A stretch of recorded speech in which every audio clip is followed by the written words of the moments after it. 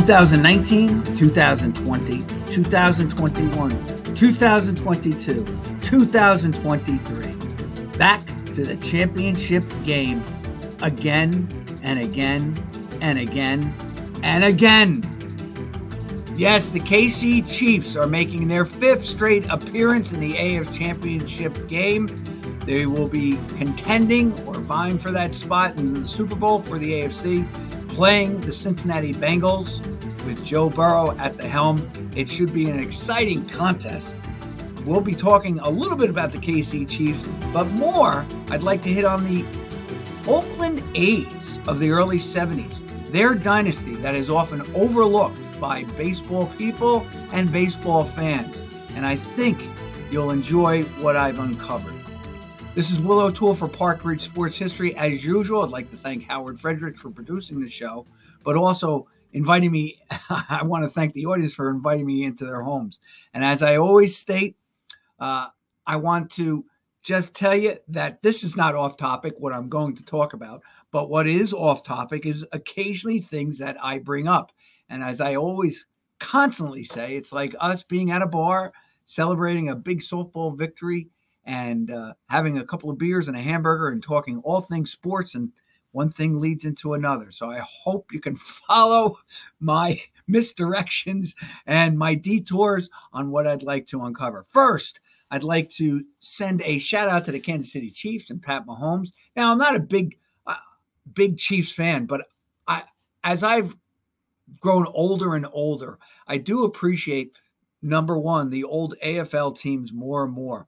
And of course, those AFL teams comprised by the Oakland Raiders, not the Las Vegas Raiders, the Kansas City Chiefs, who used to be in Dallas playing as the Dallas Texans, the Houston Oilers, now the Tennessee Titans, the San Diego, well, actually the Los Angeles, then San Diego, now back to the LA Chargers, and of course, the New York Jets, who used to be the New York Titans, but now that name has been taken by the Tennessee Titans, who used to be the Houston Oilers. But I do love the old AFL, and I just want to have an opportunity to reminisce about them. Kansas City is really a throwback team. Anybody who grew up watching the AFL before it became the AFC, when it merged with the NFL, will remember they had some great players, Buck Buchanan, Len Dawson, Otis Taylor, of course. And of course, they won Super Bowl IV when they annihilated the Minnesota Vikings. I don't see how anybody, if you've watched the replays of that game, you just know that they manhandled the Purple People Eaters, the Minnesota defense, and really Joe Kapp and the Minnesota Vikings in that game. And of course, it was highlighted by Len Dawson's little pitch and throw, catch and throw to Otis Taylor, who just galloped, because if you see the last 10, 15 yards of that run, you can tell that he was just blessed with just superhuman running speed. And he was really good wide receiver. Anyway, the Chiefs with Mahomes at the helm have now gone into their 5th Super Bowl and 5th AFC Championship game. And of course, they've played the Bengals already. They've played the Buffalo Bills. They lost to the New England Patriots. And that got me thinking a little bit. 2 things. One is, when was the last time that a team actually accomplished this? Well, they didn't have to really go back that far. New England, with, of course, Brady Belichick under the ownership of Robert Kraft, they went to 8 straight champions. I mean, that's just unbelievable. I can't even believe that. How many championships, even the Packers didn't go to that many in a row, let alone to the number of Super Bowls, which is why so many people feel that Belichick, perhaps the greatest quarterback post Vince Lombardi, you can make that argument, and that Brady is the GOAT of football history. All I got to do is this: 1, 2, 3, 4, 5, 6, 7. Not too many other players in the NFL can state that. 7 Super Bowls. And of course, he was denied an 8th, and he'll probably be looking for another place.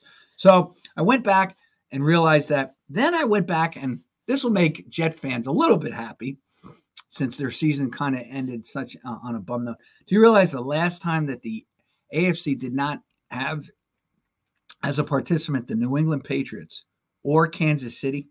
You have to go all the way back to 2010 when the Steelers and the Jets met up.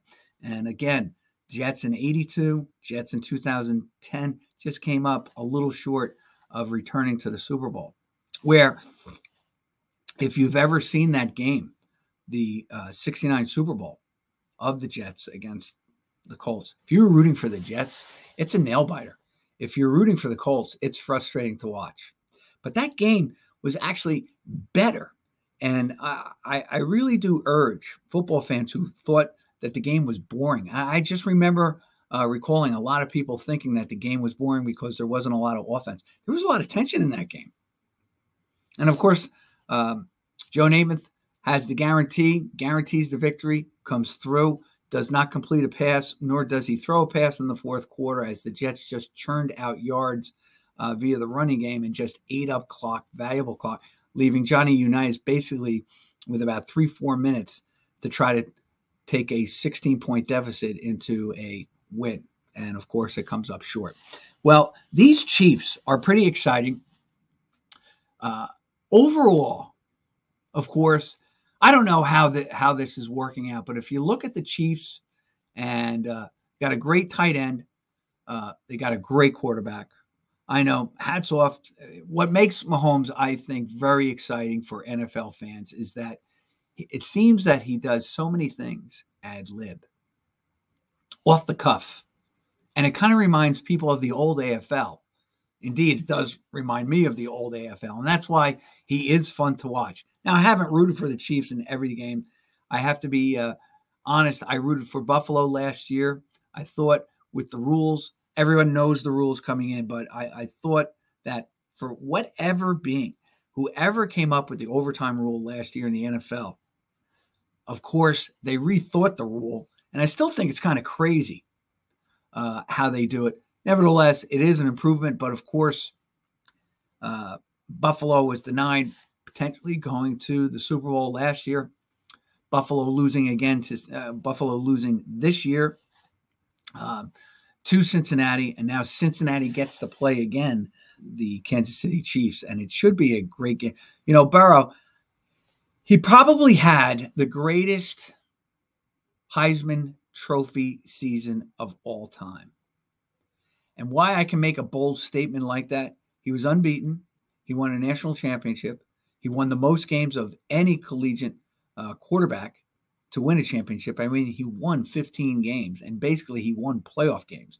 Not only that, but if you ever take a look at the schedule that LSU played that year, they defeated about 4 or 5, maybe even 6 ranked teams. Not only that, but his game against the ranked teams was much better than the games against the unranked, meaning that he really stepped up his game. Well, Burrow's a winner. May not be the most talented quarterback in the league, but he's definitely a winner.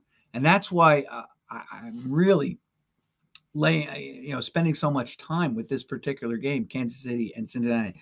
I don't think it will be a dud. I'm praying it's not going to be a dud because I'm looking forward to it. And you have right before you 2 great quarterbacks. I don't think there's any denying that. Mahomes is a great quarterback. Like I said, he's probably the most exciting. Actually, I would even say this. I don't think people would argue with this. He's probably the most exciting player in the NFL. I think it's really hands down. It's Mahomes and Burrow. Problem with Burrow is that Cincinnati seems to get off the late starts, and he seems to be that undiscovered talent that's lying out there in the Midwest for whatever reason. And Mahomes gets all of the ink because he is. You just never know what he's going to do on any play. So I am looking forward to that. That's why I have the back Chiefs, the Kansas City, one of the true logos I love on the helmets of the NFL. I do love the old the Kansas City Chiefs logo. I would love to do that. I might do a Super Bowl special again on some of my favorite team emblems and mascots because the Chiefs have a really good one.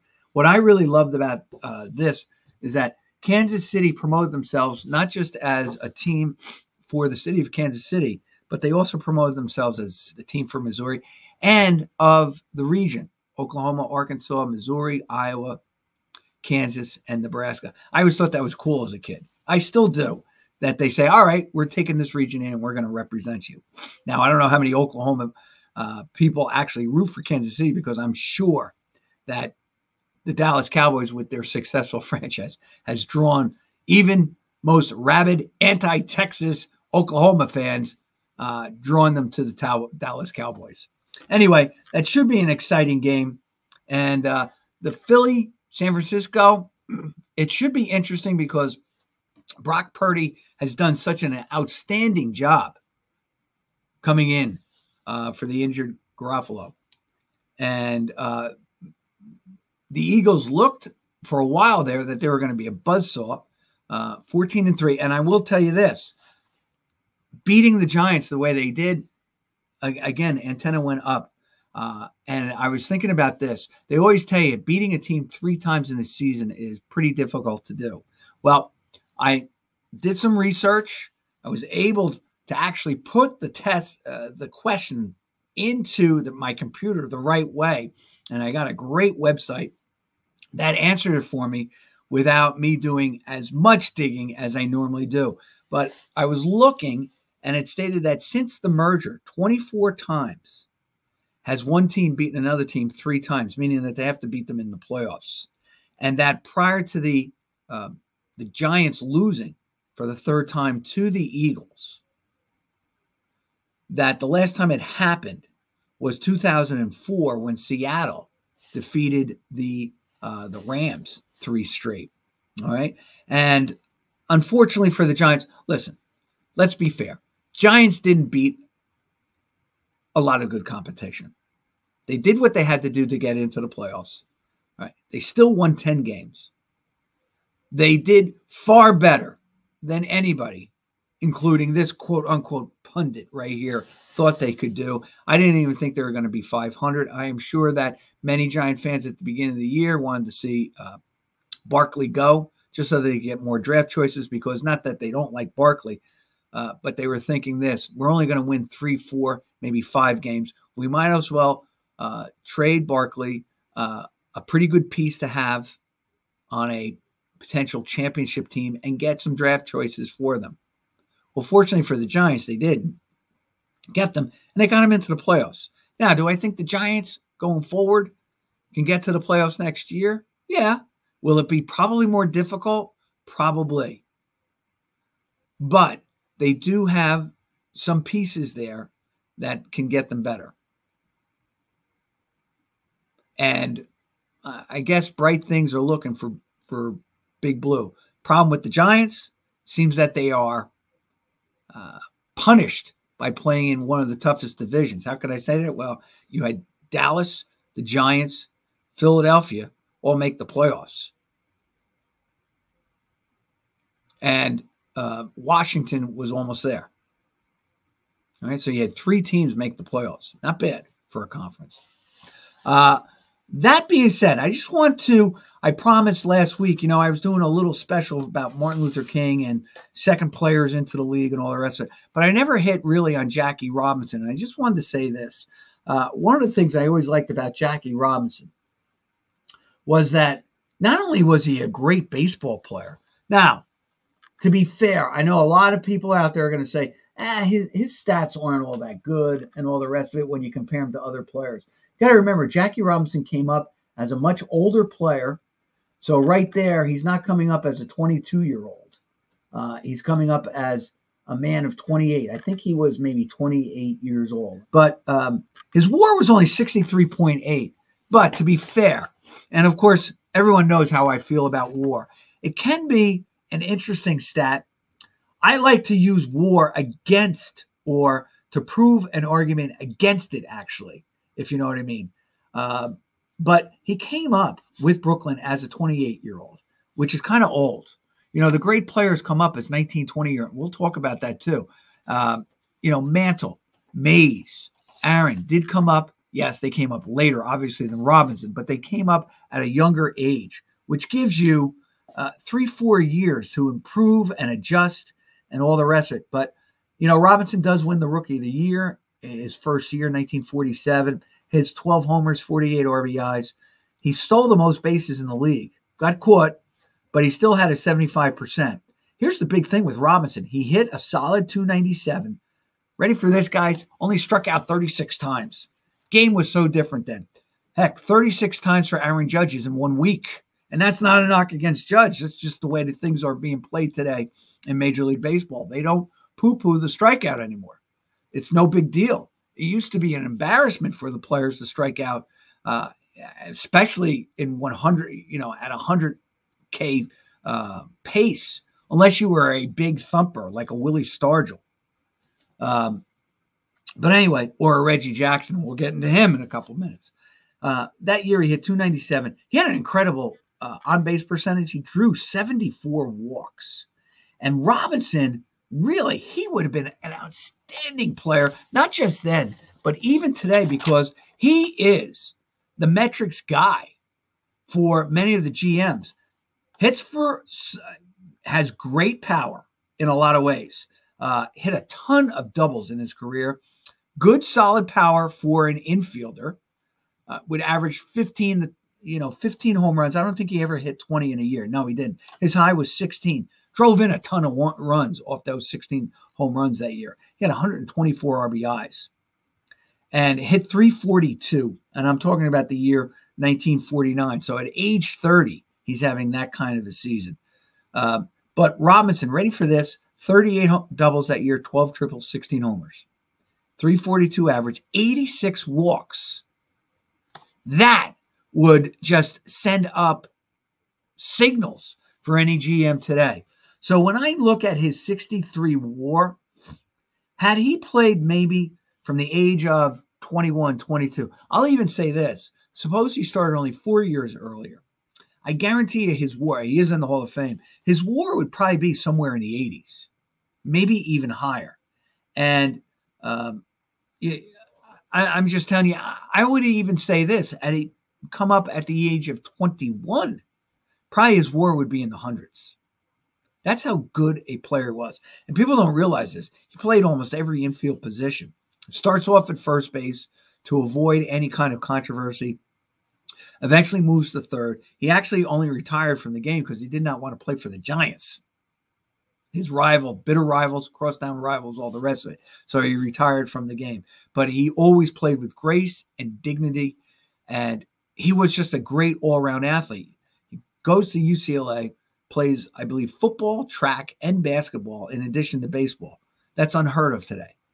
Maybe you'll see a two-sport athlete today. But Robinson was all four. Incredible. So he could run, he could field, he could hit. He could hit with power, and he could play defense.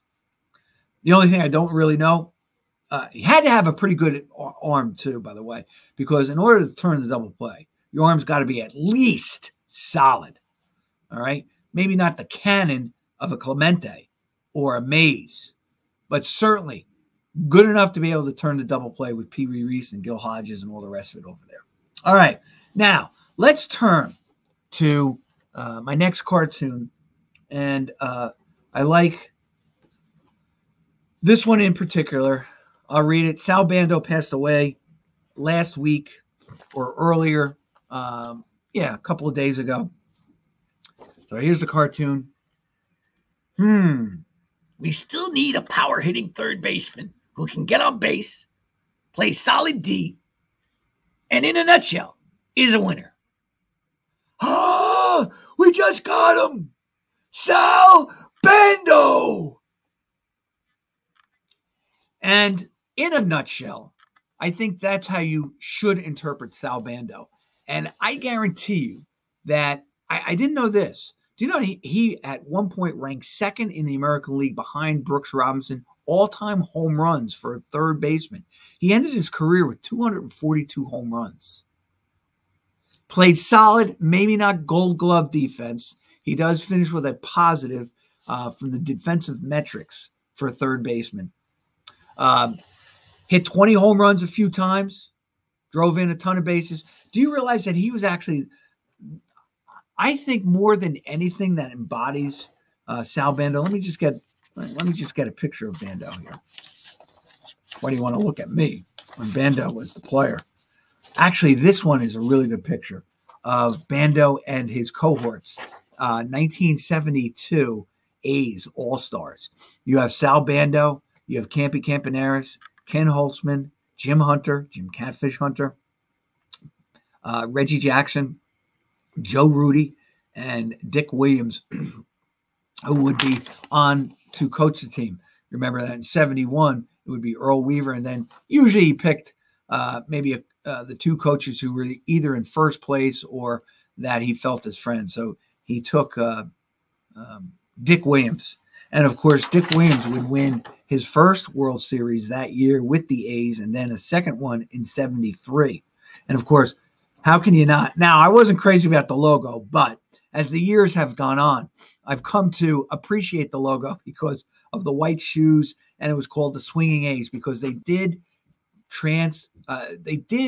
in many respects transform baseball in the way that we look at it today. It is definitely more of a colorized game, courtesy of Charlie Finley, who has long been scorned by baseball, by the traditionalists, by the sports writers, all thinking he was kooky, crazy, and out of his mind and all the rest of it.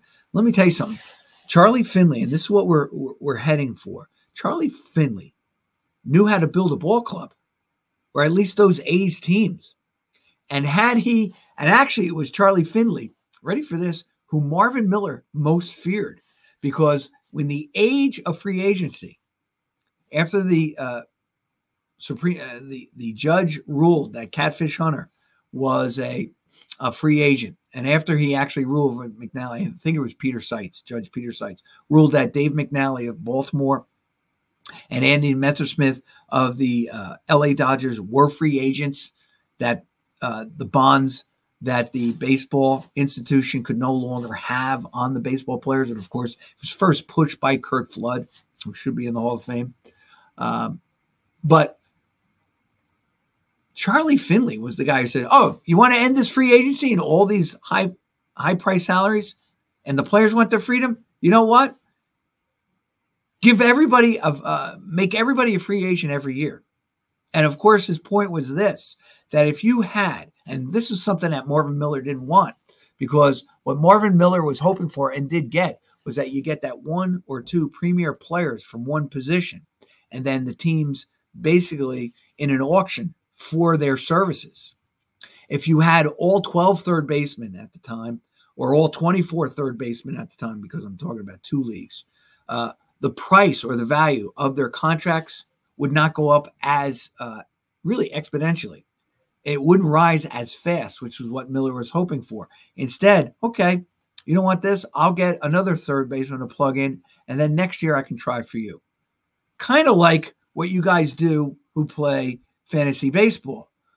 Very rarely do you keep or hold on to players. In many of the leagues, it's a free agency every year, so you redraft players. All 600 and some odd players are open for draft.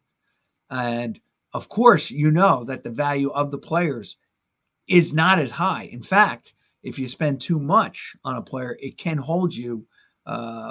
It can really put you or fetter you in your pursuit of other players. Anyway, Charlie Finley actually wanted them to be free agents every year. And he felt, and probably rightfully so, we'll never see it, that if you did give everyone free agency, the prices wouldn't have gone up. But here's why I wanted to talk about the A's. And I do have some research now, albeit it's probably nothing new. I'm sure that Bill James has talked about this. I know Bill James has talked about the importance of walks. He's talked about, I say, the importance of home runs in terms of winning a championship and all the rest of it. So what I was trying to do is this. The A's, when we talk about the 70s, very rarely do people say, hey, it's really the decade of the Oakland Athletics. Well, first of all, very often they go to my team, one of my teams, the Cincinnati Reds. But, the Reds only won 2 championships. They were back-to-back, and they lost to the A's. Then people might say, okay, what about the Los Angeles Dodgers maybe being a dynasty team? Okay, They won one championship, got beat twice by the Yankees, and got beat by the Oakland A's in the 74 World Series, actually the last hurrah for that A's club. And then, of course, you have the Miracle Mets in 69, who took the A's to the final game. Could have won that game, but nevertheless went down to the A's. You're not talking about 3 straight divisions. You're talking about the A's winning a division 71, 2, 3, 4, and 5. And just missing out in 1976 after most of their players, or many of their players, were gone. Hunter, Jackson, all right, Holtzman, and finishing only a few games behind the Royals, all right? So they have 5 divisions. They had 3 pennants, and they had 3 World Series championships. Interestingly enough, 2 of the 3 going to 7 games. And one of the teams that they do beat is seen as the greatest team of the decades, or of the 70s, all right? Now, to be fair to the Yankees, they won twice, 77 and 78. They get their, try to get there back in 79, don't. 76, of course, they do win the pennant, but get beat by the Reds. And as I stated, the Reds got to the 70 World Series, got beat by the Orioles. They got to the 72 World Series, got beat by the Oakland A's. They got to the 75 and 76. They win those. They do win another pennant in 78, or 79, but then that's it for the Reds. By then, too, 78, many of their players were gone. Perez to a trade, Rose to the Phillies, courtesy of free agency, and many of the other players are gone. Now, so here's what I was looking at.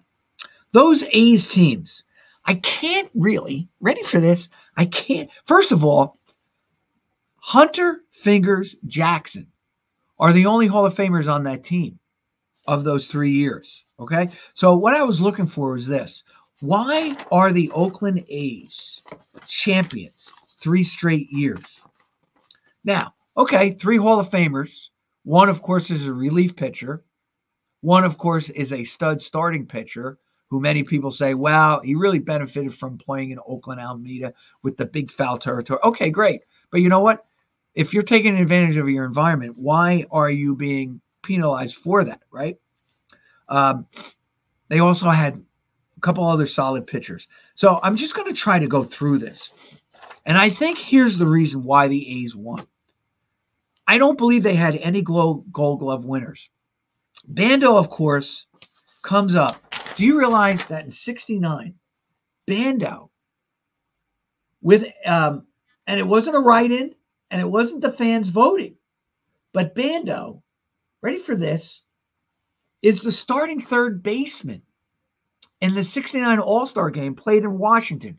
Now, Brooks Robinson had been the starter for 5 straight years prior to 69. He was regarded as the third baseman in the American League. I know other players had started before him. Frank Malzone started from the Red Sox, started, I think, the year before Robinson makes that. And then right after Robinson, he starts the 70. No, he didn't start 70. Harmon Killebrew did. 71, 72, and I believe 73.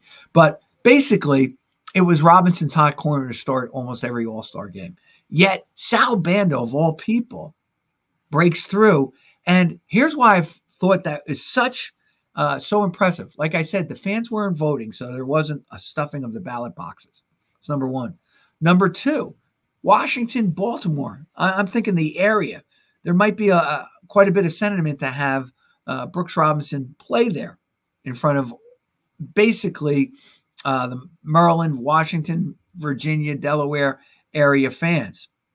And then number three, Oakland, of course, was really, think of it, had just been in Oakland for 2 years. Were just coming into really maturity as a ball club. Meanwhile, here's Baltimore coming off the 66 World Series win, which was a sweep of the Dodgers. And of course, Brooks was the 64 MVP. My whole point is that the Baltimore Orioles were really in the middle of their great run. Of course, they win in 69, 70, and 71, the pennant. They win the World Series. They win their divisions, etc. So I just thought it was kind of unique and kind of really a testament to how well respected Bando was. And I don't think really, when you think about it, here is Bando in his career. All right, he comes up. He actually went to Arizona State. Number of players: Rick Monday, Reggie Jackson, and Sal Bando find their way to Oakland, courtesy of Arizona State. I think that does. I'm telling you, that does really help them, even though Monday isn't there for the World Series teams. He comes up in '69. Ready for this? One thing about Bando, he was solid and he played every day. He led the league in games played 4 times. 3 times he played everything, 162. And then in '75, he played 160. Now, was he a masher like a Jackson? No. Or a Schmidt? No. Would you say that he's an equivalent of Schmidt? No. Schmidt, you'd have to say, let's say, an A-plus player. I would probably put Bando as a B-plus as a high, but a solid B-plus. But here's where Bando. Do you realize that in back-to-back years, Bando would have been a great metrics player today? He drew 111 and 118 walks in back-to-back years, 69 and 70. I've maintained that probably 69 was his greatest season. He had 31 taters that year. Oop, taters. I never use that term. 31 homers, had 113 RBIs, 25 doubles, had 111 walks. Ready for this? Hit a solid 281. But his on-base percentage was 400. Now, his on-base percentage was 98 points higher than his batting average, 254 to 352. Okay, so you have a solid, not great defensive player at third base.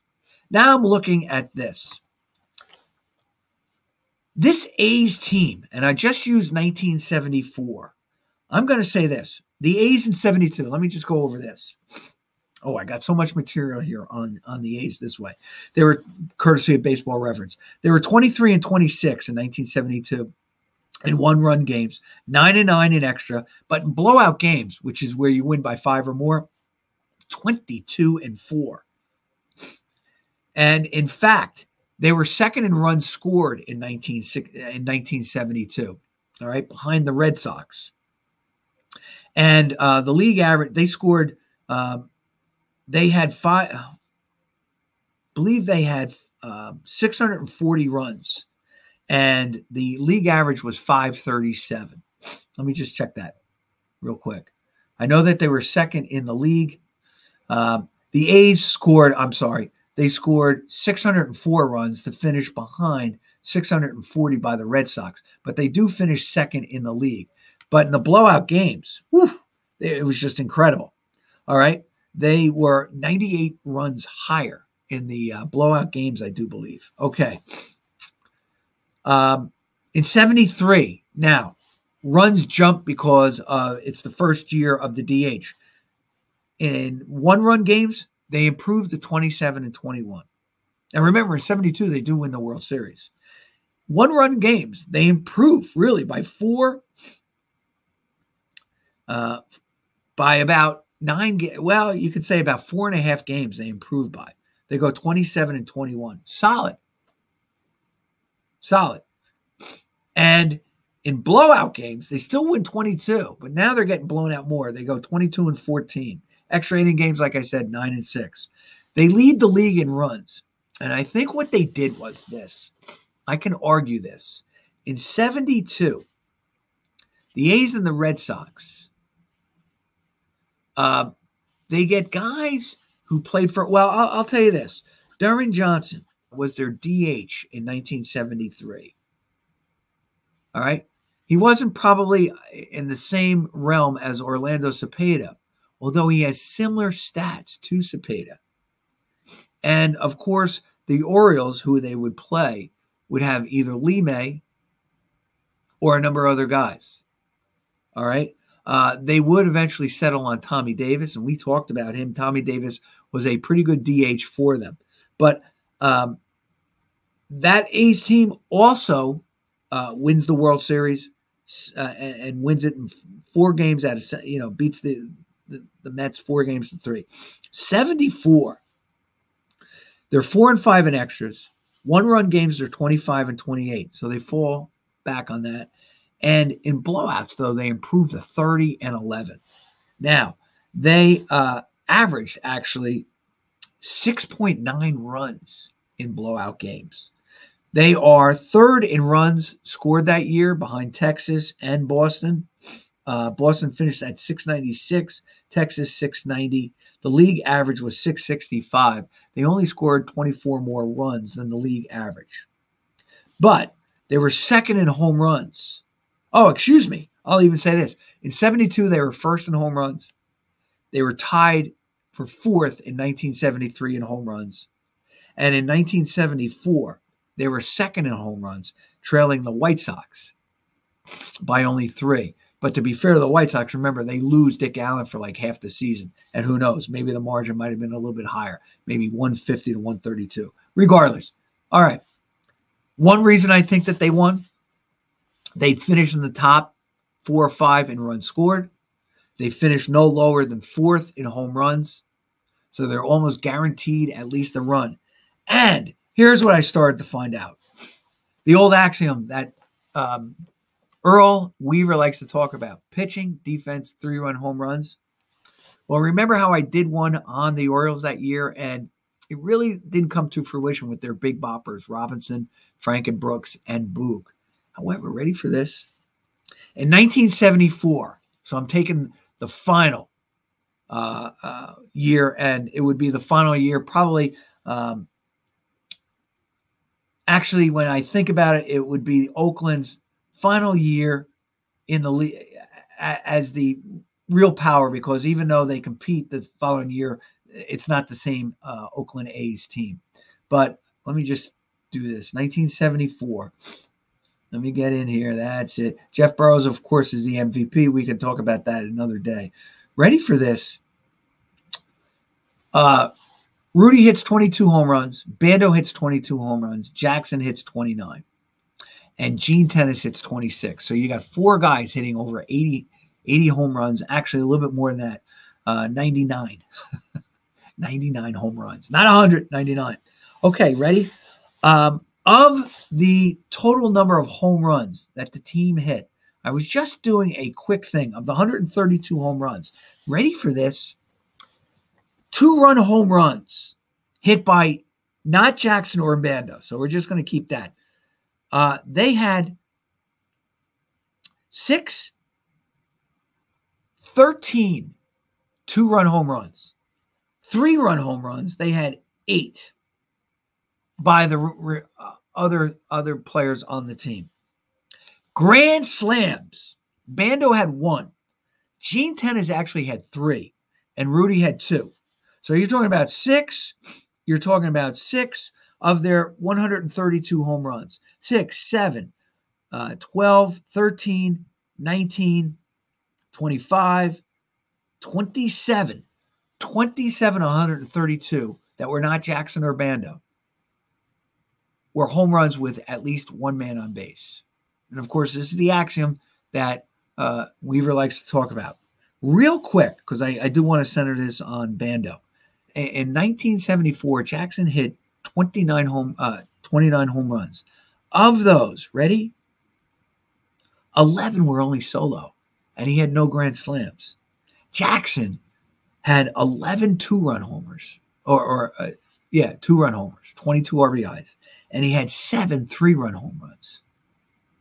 That's 18 home runs with men on base, more than half.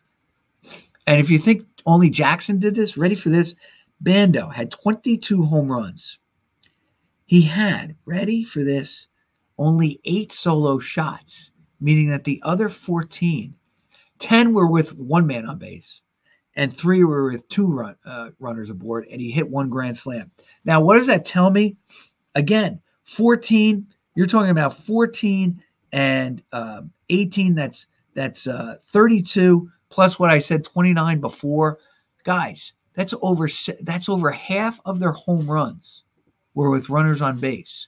They were really living out what Earl Weaver had claimed. He's getting over 50, almost 50% of your production with runners on base. I think that's one of the reasons why they won 3 straight. The other thing was this. We talk about the Yankees real quick, having the core 4. Well, what do you think the A's had in 72, 73, and 74? Now, to be fair, the A's trade Rick Monday in 1971 from center field. He goes, but it's probably their best deal that they make because they acquire Holtzman, a solid lefty who goes on and wins. Ready for this? Yeah, 72 he wins 19, 73 he wins 21, so that's 40, and then he wins 19 and 74, and then 18 and 75. So, pardon me, he won 77 games in 4 seasons for the A's. And in a nutshell, here's what I want to tell you. Where we talk about the core 4 for the Yankees, ready for this? Oakland didn't have a core 4 that they were able to keep together for those 3 years. They had really a core 7 because they had Campy, Bando, Hall of Famer Jackson, Joe Rudy, Ken Holtzman, Hall of Famer Jim Catfish Hunter, and Hall of Famer Fingers, who they relied on. They were really solid. Rarely did they get injured. I think the guy who missed the most games was probably Reggie Jackson, the 1 year. And what I was saying about Rick Monday is that he is traded off, but I never realized this. Jackson played a ton of games in center field for the A's.